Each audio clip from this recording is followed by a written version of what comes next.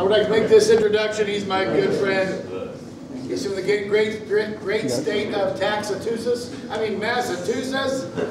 He's been in the martial arts for 4 decades plus. He is well known for his Kempo and his Kempo drills and his books, magazines, and things that he does on the internet as well as at school. Please put your hands together for our great friend, Great Master Geoff Meed.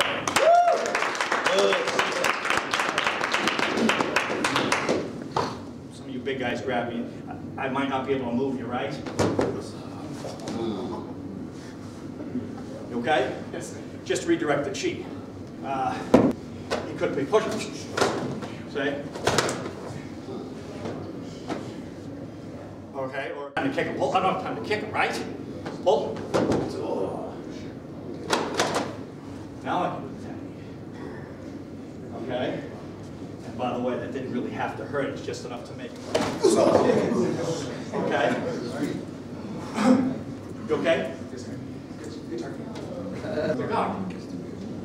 So I go 1. You're not supposed to. Everything's supposed to match. I know what you're saying. You're going to bring that hand up. Bring it up.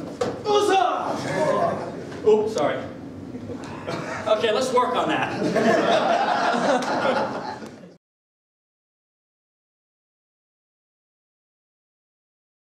Thank you.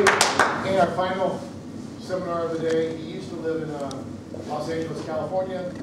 Originally, he lived in Texas, but he moved to Los Angeles, pursued an acting career. You've seen him on Fast 5 movie. He's been in all CSI movies. He's done about 80 different movies. Now he's doing some writing for a Lifetime channel. He's a skilled martial artist. One of my best friends in the world, Geoff Meed.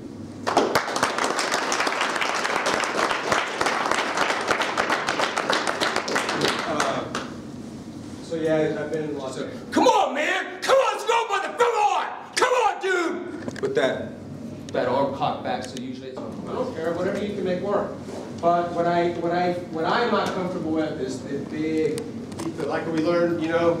So right goes up, you know, stepping out there, you know, whatever, or those big. I like to stay in nice and tight. I know you do. They're nice and tight, and it's Christmas or Hanukkah or whatever. So it registers in their mind. Oh my goodness, he's got a knife.